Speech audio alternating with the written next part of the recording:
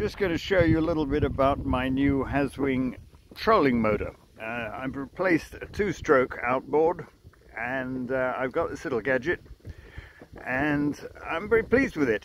It only cost £150, just in fact a little bit less. I've got a 60 amp hour battery. It should be an AGM or something like that, a sealed battery, but this is a wet battery, and it's a lot cheaper, and it certainly does the job. So let's just show you how we go. I've got another phone down here which is showing navionics, and so we'll see how fast we go according to that.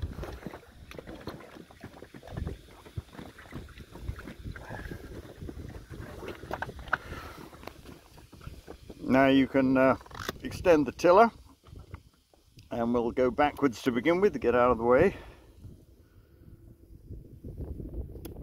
and then we've got 5 forward speeds. One is hardly anything at all, 2, 3, 4, and then the big one is when you go up to 5, and now you get a real push.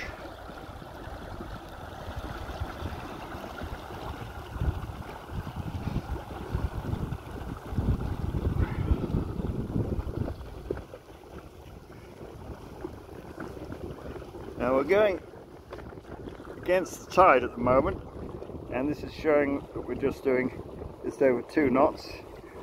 So I'll go across the tide and we'll see what it shows us. 2.2, 2.4.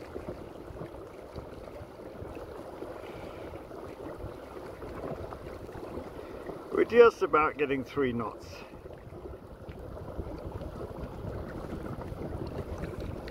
Now that's nothing like as good as it would be with a petrol outboard, but of course you have huge advantages. This thing only weighs 7 kilos. Admittedly the battery weighs a good deal more.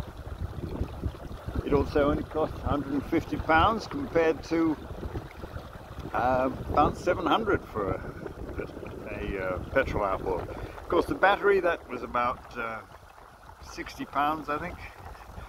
So the whole thing is only a tad over £200. You also have the huge advantage that you don't have to buy petrol. More importantly, you don't have to store it, because petrol, of course, on the boat is not a good idea. And this is completely silent. It's not smelly, and I think it's going to be a huge success. The other thing I hope to do with it is find some way of fixing it onto the back of the boat.